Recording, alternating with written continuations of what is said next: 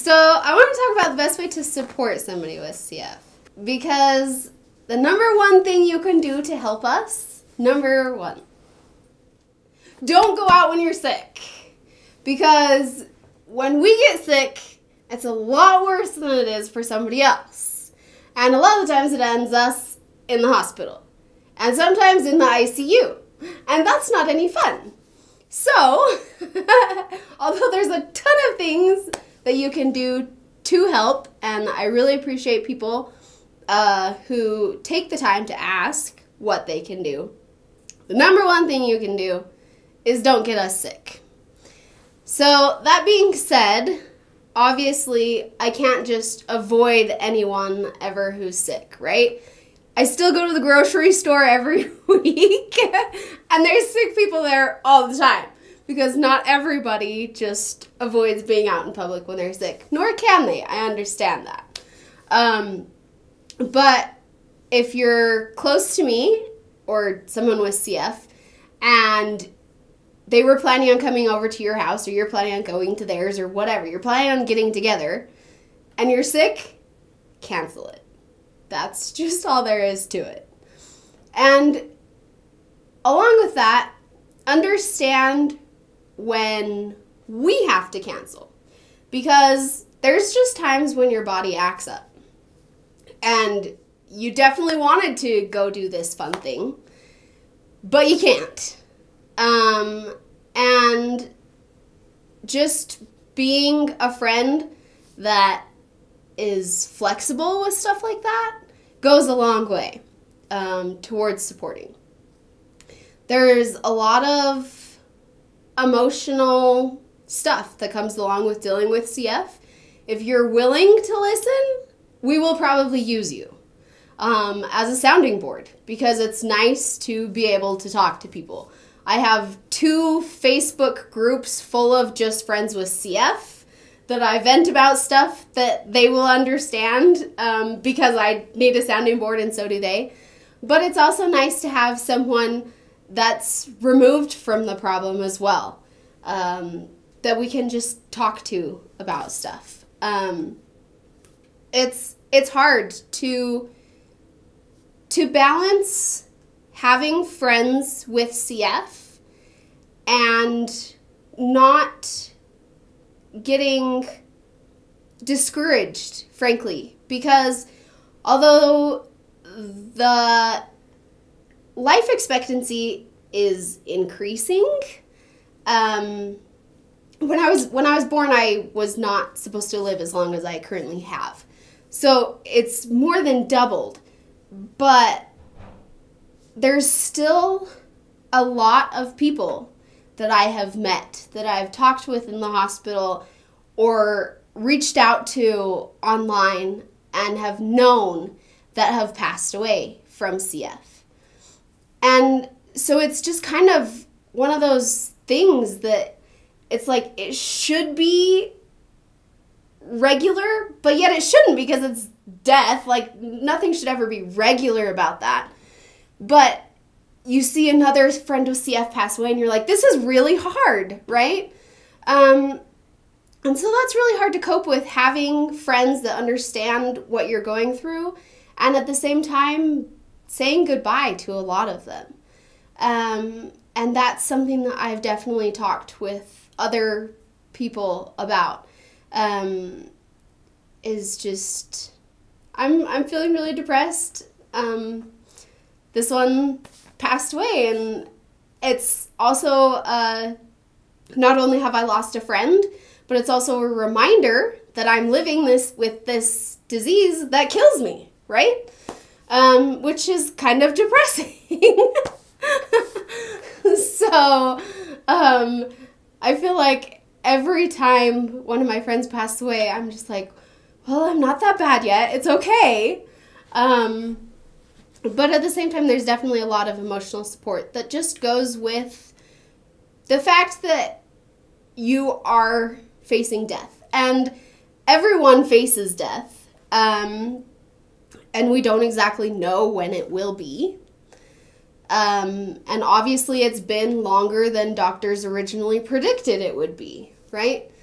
And And the more medical advancements and scientific discoveries that we make, the longer I live and other people with CF live. So you never really know if you're going to pass away at 20 or 40 or 60.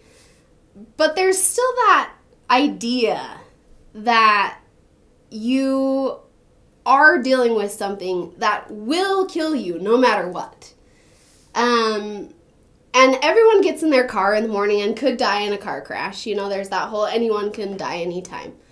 But I think there's a heightened awareness that comes with knowing that although you don't have an exact expiration date, you do have the knowledge that things are progressively getting worse. And sure, you have times that are better, but my lung functions now compared to when I was 8 are way worse, right? And so that's just something to cope with, but it's also something that gives you an added sense of purpose, because you have to do something worth living in the time that you have, because you know that it's going to be shorter than it will be for other people. And that's part of what has spurred me into doing what I have for, like, the CF Foundation, for example. I do great strides with them every year, trying to help raise money for scientific research, trying to support other people that are in the same boat as I am. Also just volunteering in the community however I can. I think a lot of us are very involved in as much as we feel like we can be for our health. I feel like even just in the things we do, there's an added sense of determination, I guess, that we are going to do this, even if people tell us we can't. There's the whole, well, it's okay if you don't finish college. A lot of people, you know, don't finish college anyway, and we understand that with CF it's a lot harder. And in fact, I talked with the social worker about this last time I was in the hospital, because my sister is currently trying to truck through college and having a job, and they think that's nuts, frankly. But those of us that actually have the disease are like, yeah, but this is my life, and I want to live my life. And I had to take a semester off of college, so I say I finished in 3.5 years because I still finished in my 4. And yes, it was difficult. Yes, I Skyped into a whole bunch of college classes from the hospital and did all sorts of stuff that most people think is crazy. But that was something that I knew that I wanted to accomplish with my life, and I wanted to do. And there's a lot of my friends with CF have felt like college wasn't something that they were quite up to, and that's fine. But it's just an example of how, like, once we set our minds to something, we're like, I don't care, CF is not going to stop me. Like, sure, I'll have to go through all these things. And yeah, it was really difficult. I had one teacher that tried very hard to convince my other teachers that I had missed way too much school. And even though I was making everything up, that the school didn't have to keep me there because I'd missed way too many classes. And I am there anytime I can be there. But I had missed a lot of school that semester. And I was super lucky to have another teacher that stood up for me and said, you know what? Meg has the highest grades in my class right now. And she hasn't been there. And she is doing all of the readings. She is doing all the assignments. and she actually cares about school. So I'd rather her be here than somebody that's just la-di-dawing through this whole thing. So you find champions for you that have been awesome. But I'm not going to sugarcoat it. It's difficult to try to do a lot of the things that everybody else does. But we have a lot of drive and determination to do those things anyway, which I think is a good thing.